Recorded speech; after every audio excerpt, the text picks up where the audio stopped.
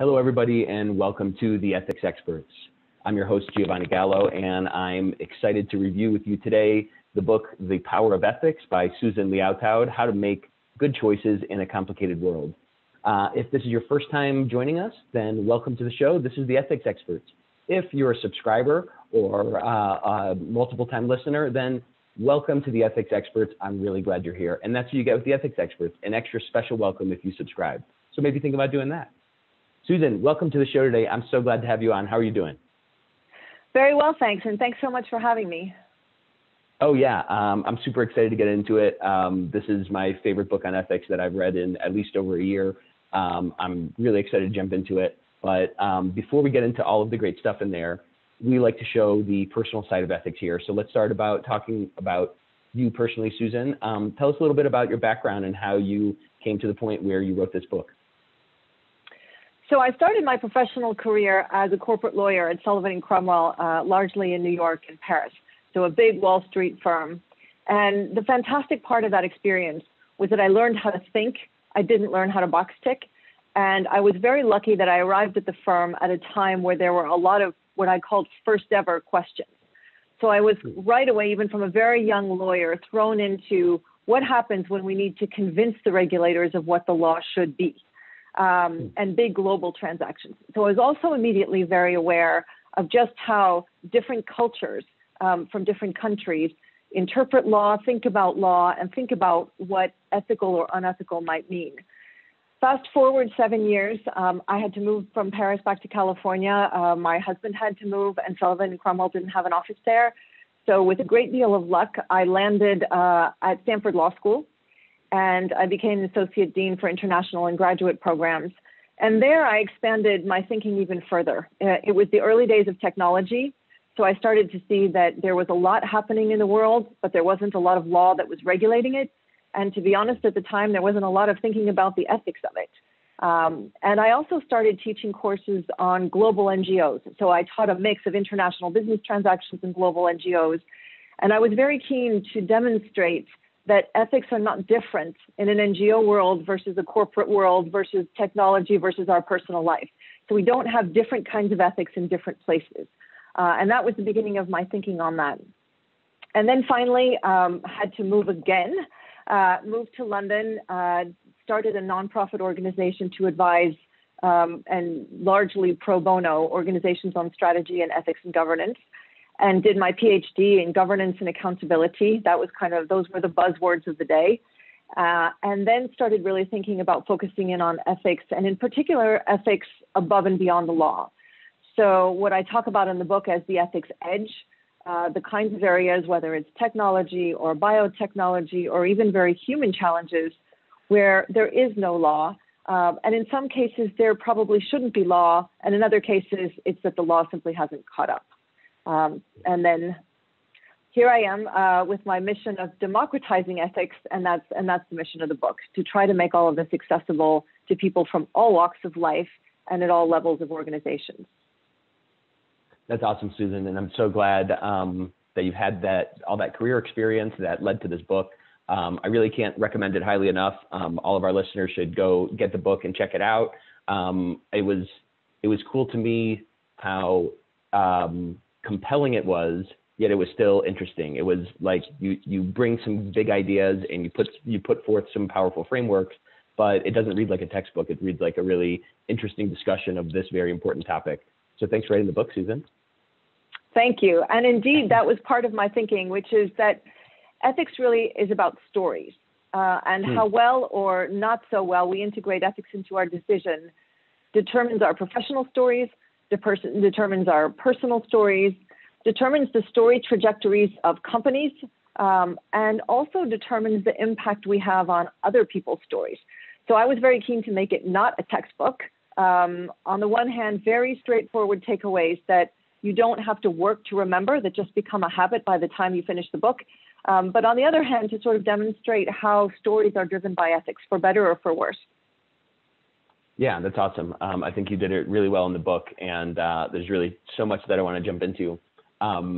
As we kind of get warmed up into the book, talk to me a little bit. You know, you made a few different points and different stories you were telling about how the challenge for ethics is a little bit different now than maybe it was 20 and 50 years ago. There's some things going on in our world that bring up new challenges. Listen, ethics is still the same as it's always been. It's, trying to do the right thing, taking into consideration all of your kind of decisions and stakeholders and things like that. But I think the forum that we're making decisions in about ethics is different now, and there's some new challenges coming at us. Can you talk to me a little bit about how the timing for this book, maybe compelled you or brought up some different things than would have been in the conversation 50 years ago? Sure. So one of the things is that we are increasingly aware of stakeholders, and we see that in a lot of different places. The Business Roundtable and increasingly corporate executives are thinking about all of the different stakeholders in their decisions. But the big difference today that we often don't think about, except in certain areas like climate change, is that the decisions we make today, and in particular with technology, can have an effect on people we will never meet, people we can't even identify, and indeed sometimes people who are not alive today, so future generations. So an example of that that I give in the book is the gene editing. We can have responsible gene editing. For example, some of the scientists today in the US are trying to develop ways to use it to cure cancer, or we can have irresponsible use of the technology, like the rogue scientist in China, He Jiankui, who edited the embryos of twin girls. And that will, if he did what he actually says he did, and I'm understanding the scientists correctly, will affect the human germline. Similarly, there's a lot in artificial intelligence that can potentially affect future generations. So our notion of stakeholders is much broader. Another way the world is completely shifted today is that we are used to having sometimes gaps in information. We don't always get to know everything we wish we could in order to make decisions. But today, the gap in information is so much bigger.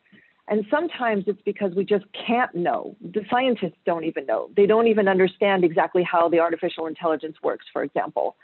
And sometimes it's because the cost of knowing, whether it's human resources or financial resources, is just too great.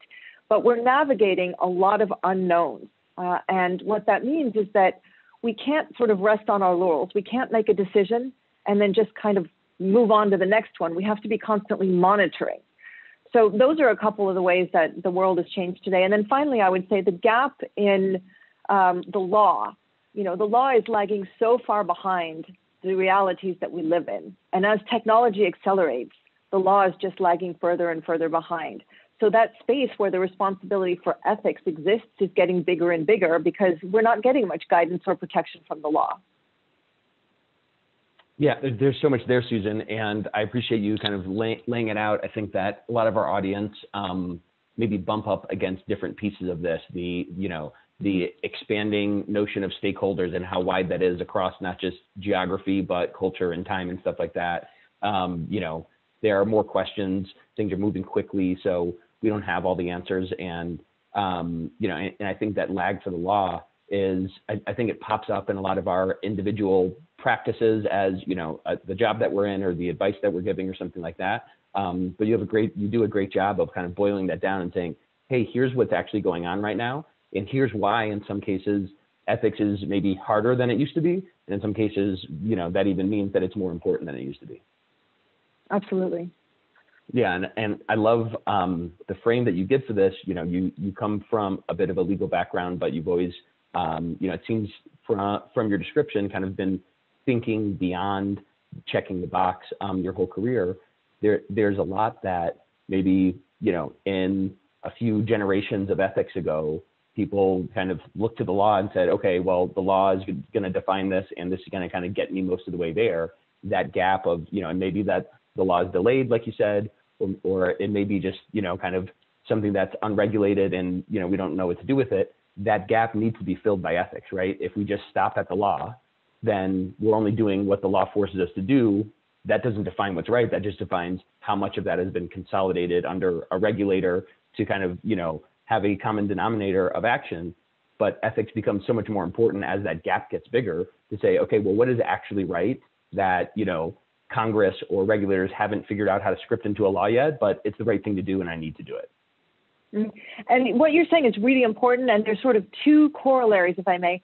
One is that looking at all this ethics the decision making, because really what I'm talking about in the book boils down to decision making. And it can be decision making by the CEO or the board, and it can be decision making by somebody who's responsible for making sure that the right ordering is done in the company cafeteria. It can be anybody in the organization can make better decisions. And this thinking about how we make decisions that is accessible at all levels of an organization also actually goes back and helps people understand even the compliance part of it, the strictly legal part of it. So it can have a positive effect on that as well. But the other part of it is that it causes us to question our own power. We have a lot more power to contribute than we ever thought. And again, I'll come back to people at all levels of an organization. And very often what happens when I'm advising organizations is that, particularly if I'm working with senior management or the board, there's often a lot of discussion about transparency, like let everybody else know what the senior management is thinking. And I'm sure many of your colleagues and listeners who are chief compliance officers and general counsels have had this experience. And so one of the things the book is trying to do is to say, if you think about these 6 forces that drive pretty much any ethical decision we might make, that becomes a common language, and management can speak to people of all levels of organization, and they can start to constructively speak, and express their own views in a way that it improves communication within an organization. Yeah, it's great. It can become this common language, right? If you're not in the board meeting, or you don't geek out on regulations and kind of look through the whole thing to kind of figure out what your company should do about, this new fraud regulation. If you're not in those conversations at those levels, we can bring everybody into this story about ethics and kind of how our company or organization, NGO, whatever it is, needs to act. Exactly. So I got one more kind of general question, and then I'm going to have to try to pick which of the dog ears in your book I really want to go through, because there's so much good stuff here. But talk to me about this concept that is really kind of your banner of democratizing ethics. I think we were just talking a little bit about it, but I think it's a really powerful concept to get this thing that we call ethics, that we all want our organizations and our people and our communities to be more ethical. I think you're hitting on a potential restriction or a potential growth point that we need to do to democratize ethics. Tell me about that. So my personal mission and the mission of the book and all of my work is really to make ethical decision-making accessible to everybody. We all have the power to contribute. So on a political level, when we talk about all the threats to democracy that have been in the news recently, when we talk about destroying trust and the like, we all are going to have to contribute to restore our nation's moral foundation. No president or vice president, irrespective of one's politics, can do it alone. And similarly, no corporate CEO or board or senior management team or chief compliance officer can do it alone. We each have an enormous amount of power. Now, with that comes responsibility. So we also, if we just take it on a personal level, we have access to things like Facebook. We have access to things like Robinhood has been in the news recently. There's a lot that we have access to that we also need to think about what is our own contribution to how we use these things. And I get questions on everything from, is it okay to share your Netflix password or your Netflix account with your 20 friends if you're a college student, to really what is the misuse of social media and all the like. So our ethical responsibility comes up in every dimension of our lives. And the learning from the book applies across all those dimensions. And it really does apply to people from all walks of life. You don't have to have any particular title or level of education in order to be able to have the framework in the book quickly become a reflex and see how it operates in your own life. Yeah, it's great. I really love that perspective. And, I think that, I tend to think that this concept of ethics is somewhat universal, right? Like we all behave in ways that affect other stakeholders and need to do that right.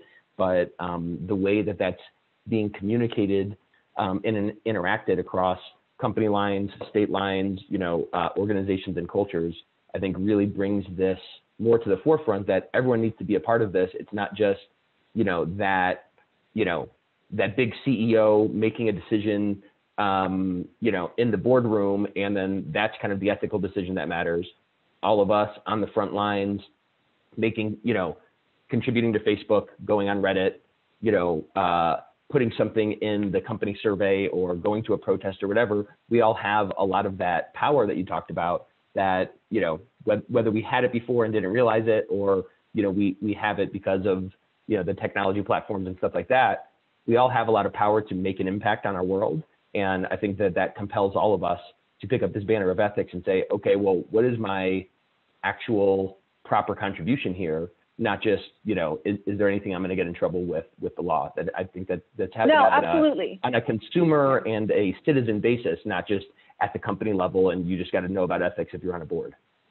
I love the way you just expressed that about consumer and citizen. And I also love the examples you gave, because there's no one right way, right? Some people are, hopefully we're all really meticulous about wearing masks with COVID. But some people are going to be more inclined to pay more attention to every last plastic water bottle, and others are going to be demonstrating, and others are going to be, doing something at work. But there's so many different ways we can contribute, and it's all about this more positive approach, as you say. And I say very clearly in the book that blame and shame and guilt have no place in ethics. They're unconstructive, and they actually create ethics problems. They don't create ethics solutions. That's so powerful. I'm so glad you brought that up, because I had it highlighted and I wanted to get to it. So let's talk about that a little bit, because there's a lot in our industry as professional ethics practitioners, as compliance officers, as HR directors, that I think there's a lot that is kind of steeped into our culture about policy enforcement and about making sure someone kind of checks the box on these certain things. That blame and that shame and that guilt, I think at times can be our default voice. So talk to me about how that can be counterproductive in ethics. I love it. Okay, so first of all, none of us is perfect, okay? My hand up first. We all make mistakes. We all have moments where, with the best of intentions, our judgment just goes off the rails. And I think, one of the things I most worry about in organizations is getting the balance right between absolutely speaking up against something like racism. That is, I say in the book, we're in the gray zones. That's not gray. That's binary, right. Unacceptable all the time. But on the other hand, we may unintentionally say something that offends someone. And it is so much more constructive to say, I understood what you just said to mean this. Is that really what you meant? And give someone a chance to walk it back, and not create a culture where people are afraid to speak up. Because that's the single biggest risk, is if people feel that they're in an environment of blame and shame and guilt, that's where you get fear. That's where you get a lot of the drivers that I talk about in the book, the drivers of contagion of unethical behavior. You get fear, you get information silos, you get skewed incentives, you get all the things that drive ethics under the rug, because people are so worried about ducking the blame, shame, and guilt. But it's also just not kind. It's not the kind of place people want to go to work, and where people actually do their best work. And just to be very concrete for a minute, one of the ways to get away from blame, shame, and guilt is to be very clear where you can be very clear. So, we have a lot of areas I talked about where, we're on this ethics edge, as I call it, and things are not that clear. We're still trying to figure things out. But there are some areas that are very clear. And one person who does this really brilliantly, who you had on your show, is my friend Rob Chestnut. And he'll say things like, you get to ask someone out once. Once means once. It doesn't mean 1.5 times, right? So right. Rob is fantastic at, he's fantastic at a lot of things, but he's fantastic at saying, let's put a simple rule so we know what's clear and we know what isn't clear, where we have a lot of challenge and gray that we have to navigate. But the other thing is to make sure, and I know that HR professionals and compliance professionals, we have to be very careful what we reward, and to be very careful that we don't reward finger pointing, guilt-inducing behavior, threatening behavior, and certainly not shame. And, in one place we've seen shame outside of the corporate world is, and in particular in England, is this epidemic of shaming people who don't obey by COVID regulations. So one of the ministers in the UK said, call people out, put them on social media, et cetera. That has gotten us absolutely nowhere, except, right. Creating friction between neighbors who need each other in this terrible time. Right. Yeah, there's so much about that negative push that puts someone on the defensive, that puts us into two different camps. oh, you really care about this and I care about it a little bit, but you say that I don't. So then I'm going to kind of live into that. And it's so destructive. I'm sure better than I do that there's a lot of psychology around kind of negative and positive reinforcement, and that negative can be powerful, but it's so short term, right? And it doesn't build community. It doesn't build, doesn't kind of bring people back into the fold. And listen, in an extreme case, repeated racism, extreme violence in the workplace, then it's going to be negative. You're going to, kick somebody out of the office. And it's going to be binary. It's like there is zero tolerance there. Yeah. Yeah, there's definitely stuff that's zero tolerance. But, to your point, when we're on the edge, when we're in a gray zone, when people maybe have the best intentions, but they need to be educated a little bit more on the diversity issue or whatever it is, we can get a lot more by saying, hey, you're probably not trying to be like this. This kind of comes across this way. Here's how we like to do this, or, here's what we appreciate that, people are trying, or whatever it is. We can get a lot more people on board and running in the right direction, which is really a big thing that I think in the ethics profession, we're trying to figure out now, trying to get past the kind of the stuff that I can get done with a stick and figure out what I can do with a carrot, because that's the edge that's going to get a culture of ethics. That's the edge that's going to get the whole organization saying, hey, you know what? I love when compliance comes by because they keep me from tripping over myself, and then I can run faster in the right direction instead of just saying no all the time. And I think it's really it's very astute. You really kind of boiled it down to something that we trip over a lot. This blame and shame and guilt can seem like the obvious thing, and it can seem like, hey, well, I'm going to be very clear about that. But I think when you push us to say, okay, well, what can we be clear about that's positive? What can we say? Okay, well, we're not sure every decision how it's gonna fall out here, but here's our kind of order of operations. Here are our values. We're going to make sure everyone's safe. We're going to try to make sure that everyone can come to work. And then we're going to see how we can kind of move the business forward throughout this pandemic or something like that. That's, that's a framework where you can say, hey, here's what's most important. So we're not going to sacrifice your safety for dollars or whatever it is. And you can say, well, we're going to be clear about this, and we're going to interpret other things in light of this, instead of saying, oh, well, I don't know how I'm going to decide in every situation, so I'll let you know. Yeah. And another thing is to sort of unite everybody behind looking for opportunity, and then being very clear about where there's risk, and in particular, the really unacceptable risk, human life is at stake kind of risk. Right. So, and if we start to think in terms of opportunity and risk, and you get teams of people thinking about how they can create opportunity, I can promise you that ethics opens up a lot of doors. There's a lot you can do if you're integrating ethics into your decision making, whether you're the one executing, whether you're the HR partner, or the compliance leaders, or the board. And then also thinking about the risk side, and part of ethics will be how can you mitigate the risks, and how can you distinguish between some risks that may just be worth taking because the innovations can be so powerfully positive, or the opportunities can be so positive, and some risks that are just absolutely unacceptable. And all of a sudden, you get people thinking about problem solving in terms of opportunity and risk, instead of, as I said, finger pointing. Right. Yeah. And when, we like to say in our culture here at Compliance Line, we expect that we hire adults. We expect that people have a brain in their head, have a heart in their chest. We're going to assume positive intent and empower people to make good decisions, not, hey, come check with us if you need to use that fork in the lobby or whatever. Just we expect you to be adults. We're going to give you the framework for what matters. And then we're going to deal with stuff on the edges that we hadn't considered that, the conflation of those variables. Let's kind of figure it out. But I think when you treat people like adults, instead of here's a list of 800 steps that you need to make sure that you follow every day, you can bring them into this conversation and the story and say, hey, we're trying to do the right thing. There are going to be some trade-offs. We'll figure them out together. What you just said about bring them into the conversation and the story is exactly the heart of the book and the democratizing ethics. It's saying that we value your voice. There isn't one voice that gets to determine the ethics for the world. And that just gets people thinking. It gets people participating in ways that they wouldn't. It gets people in co-creating the story. Yes.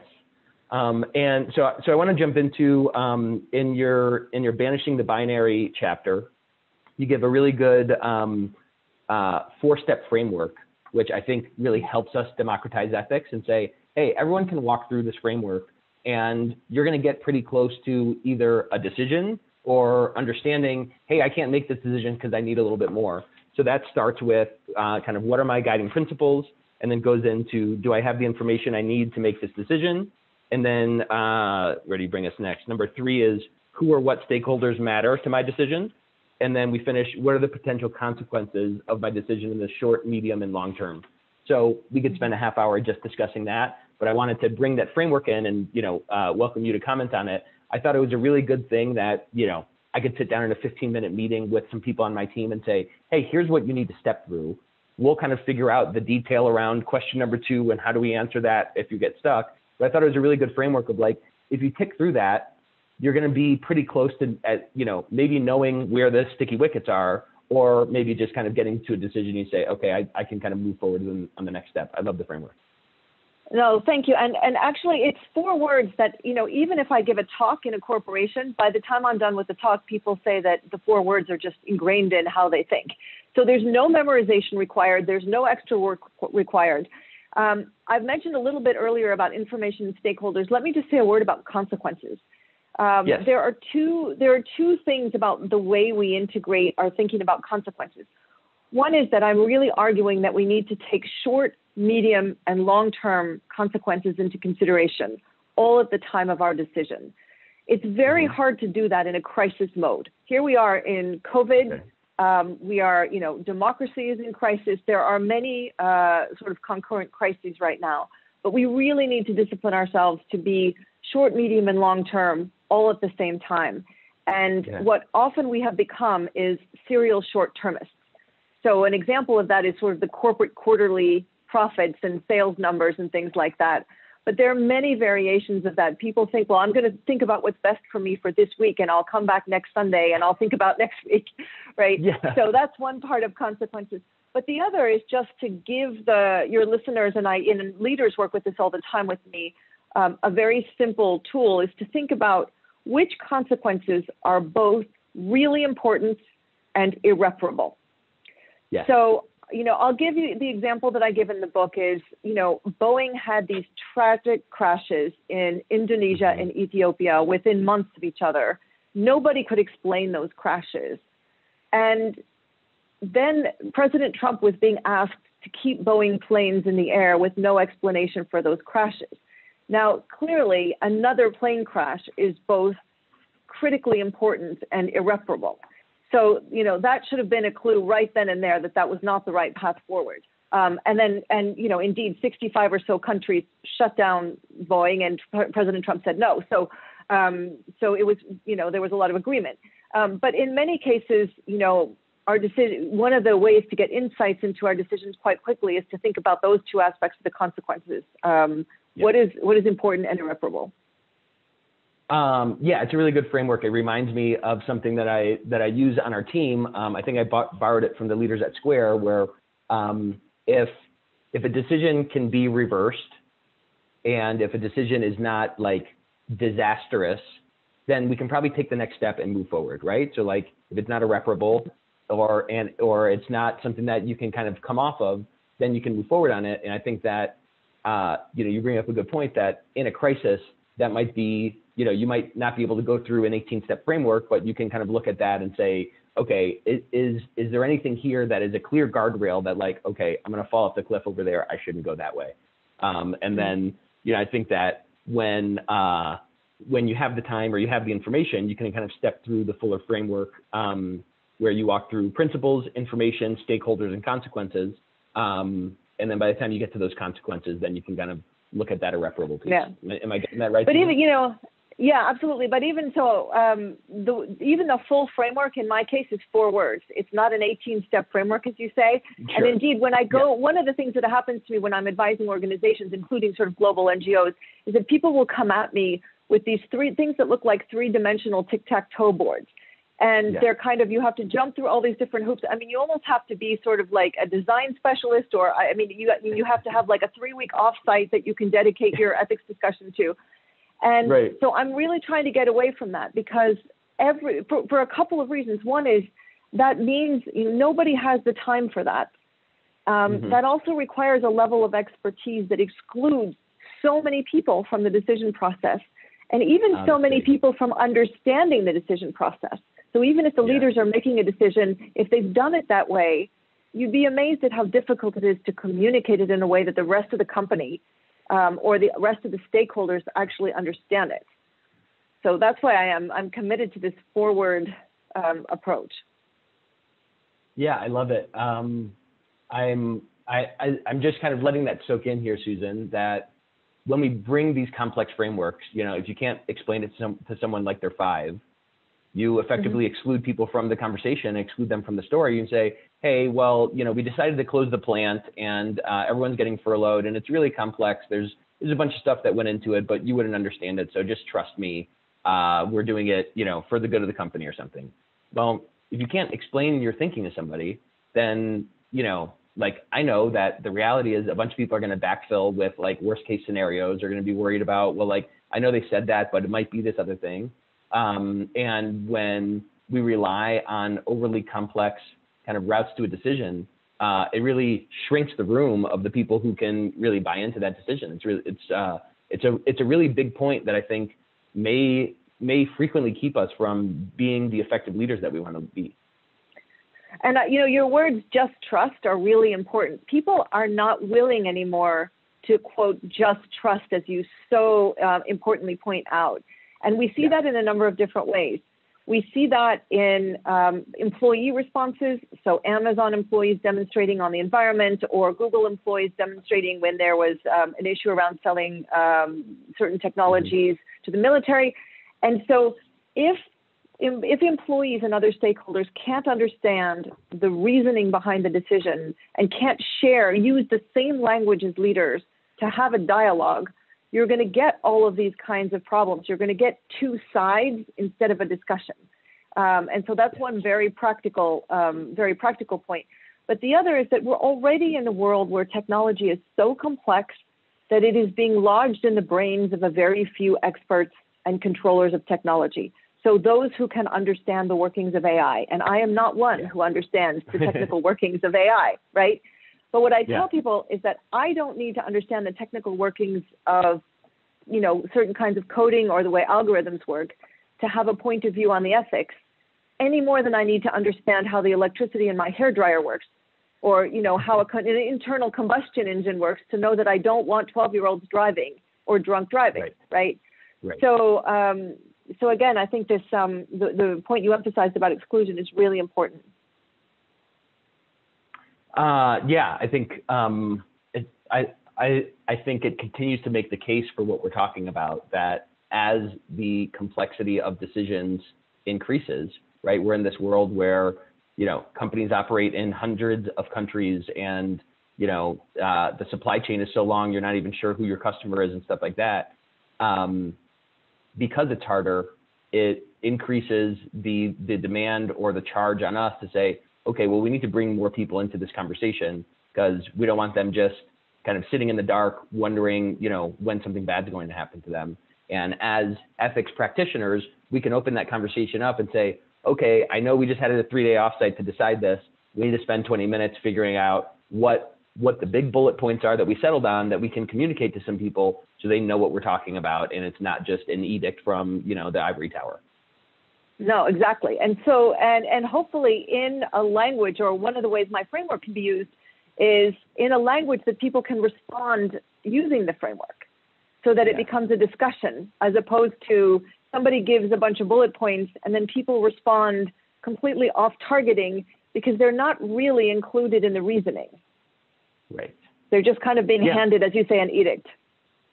Yeah, and you can kind of tell by their responses whether they actually buy into it and they get it, right? Like if they're asking questions that are from left field, maybe they don't understand it, or maybe they understand it and you're just not talking about the thing that matters. But if you get into that conversation, if you ask for some feedback, if you walk around a little bit and say, hey, how's this thing being accepted?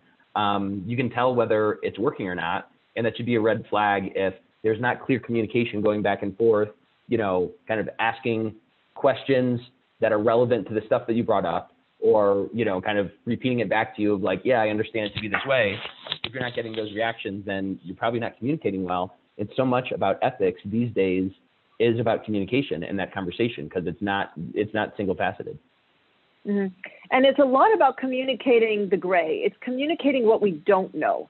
And a really good example of that is COVID, right? I mean, when I'm working with organizations now to think about the ethics of their COVID policy, how do you welcome employees back to work?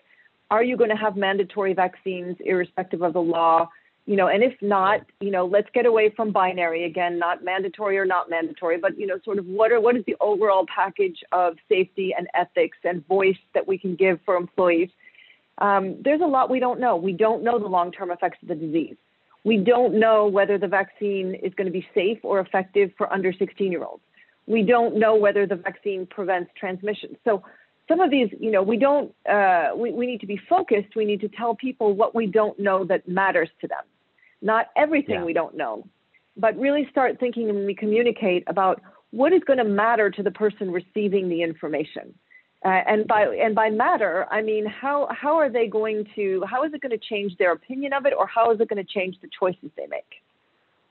Yeah. And I think that's something that I think we as humans, and maybe, specifically in the ethics space, we're kind of uncomfortable talking about what we don't know.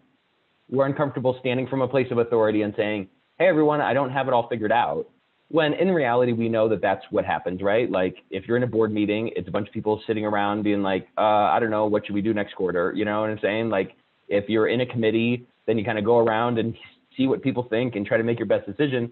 I mean, we're all kind of operating on the edge of some stuff that we have to figure out. That's why we have jobs. That's why we have brains. That's why we're knowledge workers. But like, I get your point. It's hard for us to open that up and say, hey, okay, well, I'm supposed to give you the answer. I don't really have the answer right now, so we're going to have to walk through this together. Right, and there's a very big difference between I don't have the answer because science hasn't caught up. So that's the COVID example, right? Or right. I don't have the answer because I just haven't done my homework. And that is trust destroying, right? We do have a right to expect of our leaders, corporate leaders, political leaders, et cetera, that they do their homework, that they understand the facts, and that they're coming to us with decisions that are fact-based. And this whole idea of being straight with people about what we know and what we don't know is part of a bigger challenge of committing to truth. There can't be any ethics without truth. And I think that's where that fits in. That's a great point. You're gonna wreck a lot of trust if you say, hey, this really important decision, I haven't really spent any time on it yet, so I don't really know what's going on in it. Maybe that's a good thing for us to hold on to. Like, if you haven't done your homework, then you should feel bad about saying, I don't know. But if you've done it and this is the best you got, well, let's communicate now instead of waiting 9 months until some more science is settled. Let's tell people how they need to act tomorrow and next week, and we'll kind of modify as we go. Exactly. That's the monitoring point, and that's what I was saying earlier about our gap in information today on the edge, as I call it, is bigger than it was. Your really good first question about what's different today. And that, and that holds us to account for monitoring. We just, that's just the way the world is today. We can't just sort of, hold our nose and leap and then go on to the next decision. Yes, exactly. So I want to jump into the pillars. I want to talk a little bit about the 3 pillars, and then let's spend a minute on, your supposition that in certain forums, some of those pillars are crumbling. So you talk about the 3 pillars that support ethical decision-making are transparency, informed consent, and effective listening. I thought that those are probably not the 3 I would have picked up front, but they're better than I would have picked, I'm saying, because it really encompasses that whole thing. So tell me about those 3 pillars and how they're important for good decision-making. So transparency is a word that's been around for a while. We've gone through over the last decades kind of phases of new words. We had accountability around Enron, for example. Transparency has been a big one in the past. It sort of preceded ethics. But transparency means that you give someone information that they need to make their best decision. You give them information that in securities law terms would be material, but in a way that they can understand it. It's not you've just dumped a bunch of information on them. It's that they actually understand it. So a simple example of that is cigarette packages that say smoking kills. An example, we heard Jack Dorsey when some of the tech CEOs were invited, shall I say, to Washington. And he said, very candidly, if you sat down with Twitter's terms of service and a cup of coffee, it was something along the lines of you wouldn't enjoy yourself and you probably wouldn't understand it. And a more recent example that may try to be transparency, but in my view is not, is Robinhood terms of service are 33 pages of microprint that even after my good training from Sullivan and Cromwell writing underwriting agreements that were hundreds of pages, I honestly do not understand what they mean for me. So transparency is critical. Informed consent is basically what it says on the package. Are you informed before you give consent? So we're used to come back to your focus on trust, we're used to things like we sign a consent form to send our children on school field trips. We basically trust the school. We basically know that they're going to go to this place and they have these risks, and we're kind of comfortable that, it's a great opportunity and pretty limited risks. What's happening today is that in part because transparency isn't working so well, we have a lot of problems around the informed part. So the consent part is no longer valid. So one of the ways this comes up is that we aren't being given the information in a form we can understand it. So that's all the terms of service problems of social media companies and the like. But beyond that, sometimes we're being asked to consent to things that we really can't understand. Like if you were going to get on one of Elon Musk's rocket ships, there's a chance you wouldn't come back. No sane human being can really give informed consent to a one-way ticket, right? I mean, it's a very high-risk thing. So the processes of informed consent for that need to be very different. And the example I use in the book is 23andMe. 23andMe can bring a lot of good, like many of the innovations, and a lot of access. But what happens when you're learning all kinds of information that you can't unknow? Most people really can't quite understand what it is to learn that they might have a genetic propensity for a terrible disease, and even worse, one that could affect their children.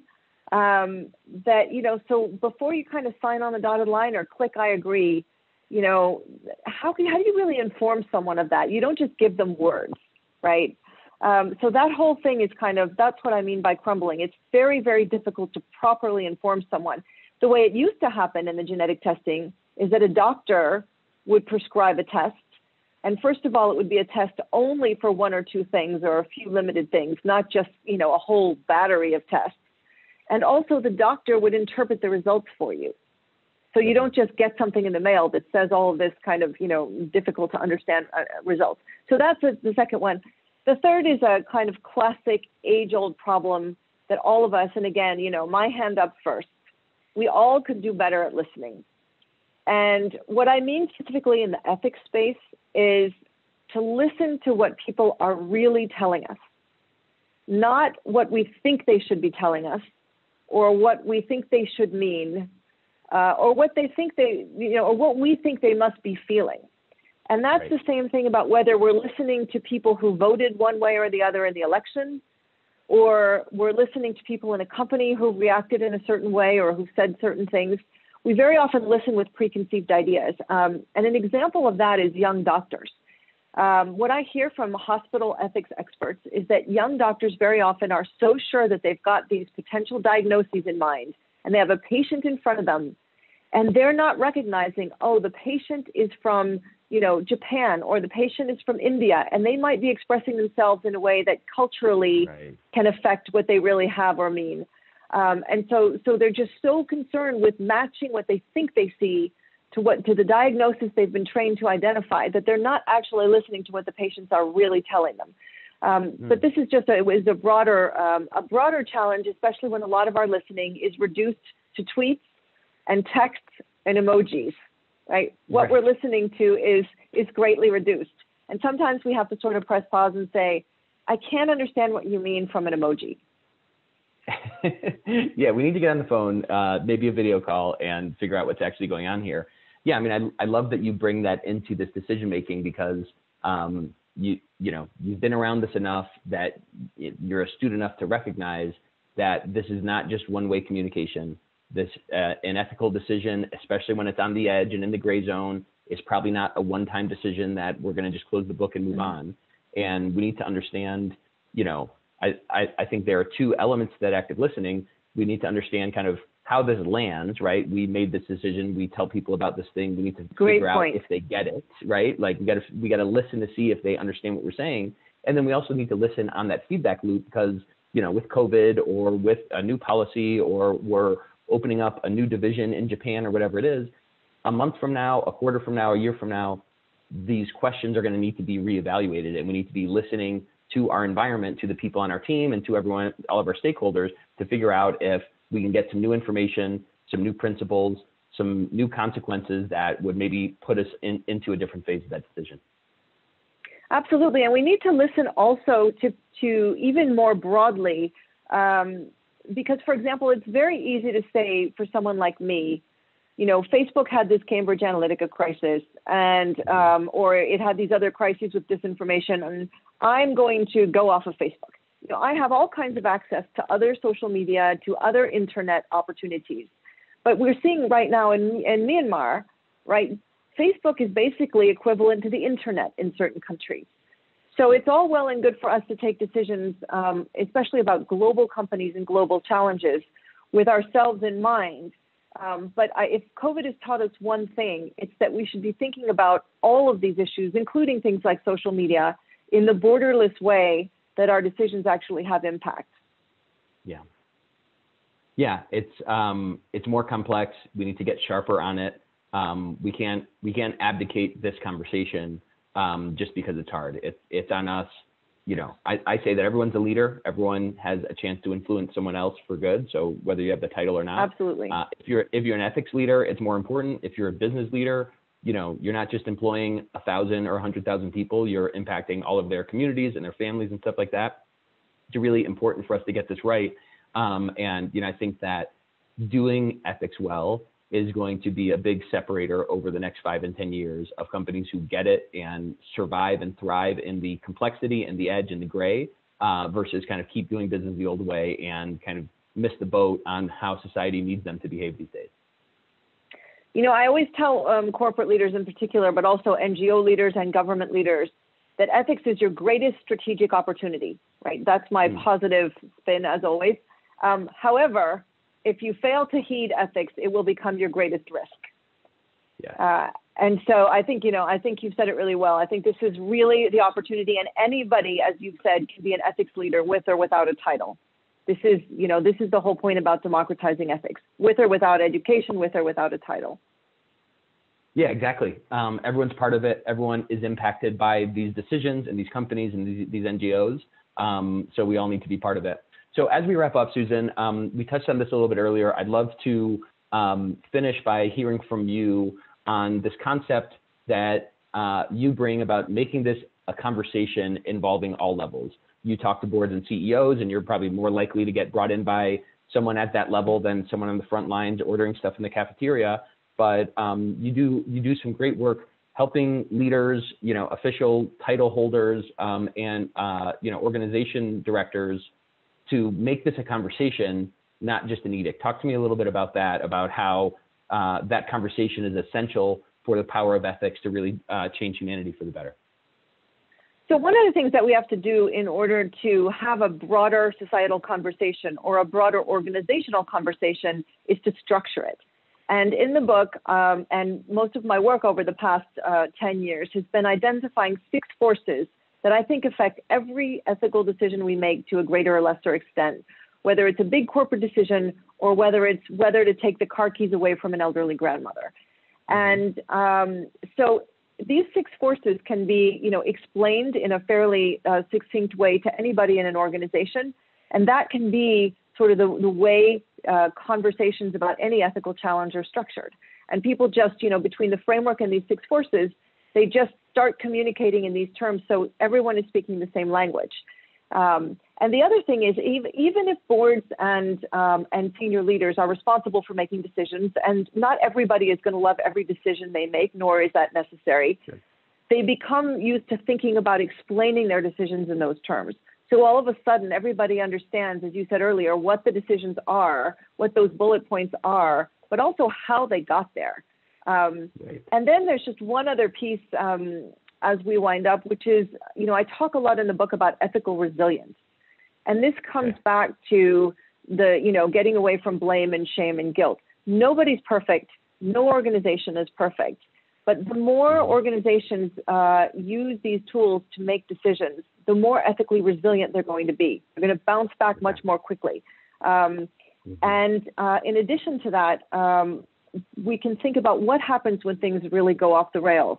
And these very same tools, my forward framework and these 6 forces are exactly the same tools that can help you get back on the rails if there's been, a huge scandal or an individual that's gone off the rails. So it works from that standpoint as well. Yeah, it's really great. I really love how the things that you boil down to the book, they can help a board conversation. They can help a conversation at the divisional level with your team, on an individual level.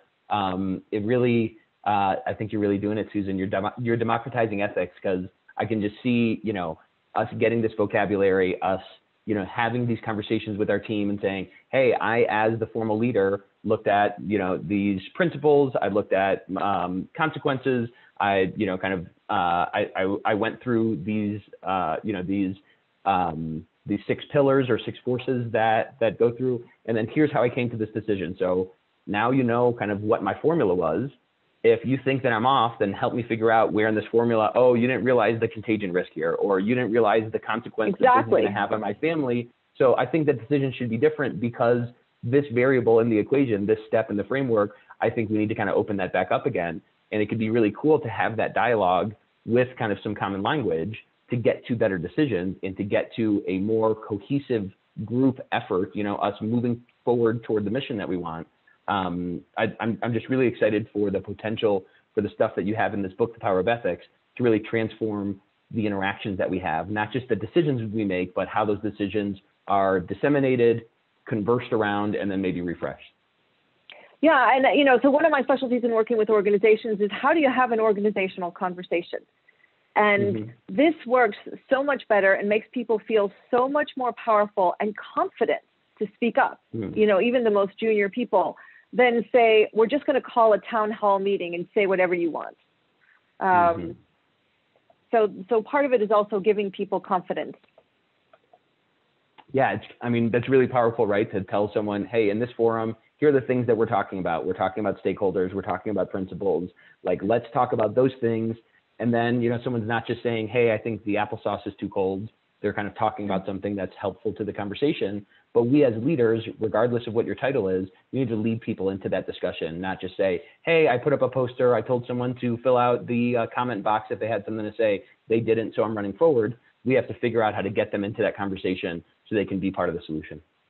No, exactly. Help them be confident about what to put in the comment box, so to speak. But ideally, as you say, have an organizational conversation. That's awesome. Well, listen, Susan, there is plenty more in this book that I think can really transform someone's career and leadership as an ethics expert, can help someone as a formal leader, an executive, or on a board kind of drive ethics into their organization. And really, I think it's helpful for anyone who is impacted by and cares about these big decisions in companies and NGOs and our communities to understand where these breakdowns happen so we can hopefully do them better. The Power of Ethics is an awesome book, Susan. I so appreciate you writing this. Thanks for sharing it with the world. And thanks for coming on the Ethics Experts today to chat with us. Thank you so much. It's such a pleasure to be here and such a pleasure to meet you. Yeah, I'm so glad you could join us, Susan. Thank you for coming on. So where should people look for this? Probably on Amazon. Anywhere else you want to send them to get in touch with you? Amazon, Amazon, local bookstores, places like Third Point, some of the independent booksellers as well. Yeah, support your local booksellers. That's where the magic happens. Absolutely. All right. Well, thanks so much for joining us today. Thank you to our audience for listening to this discussion about the power of ethics, how to make good choices in a complicated world. Susan, it's been an absolute pleasure having you on. I really hope that a bunch of people pick this book up, soak it in, put these principles into play within their organizations, because I think you're making the world better. Thanks so much for joining us today. Thanks again, Giovanni.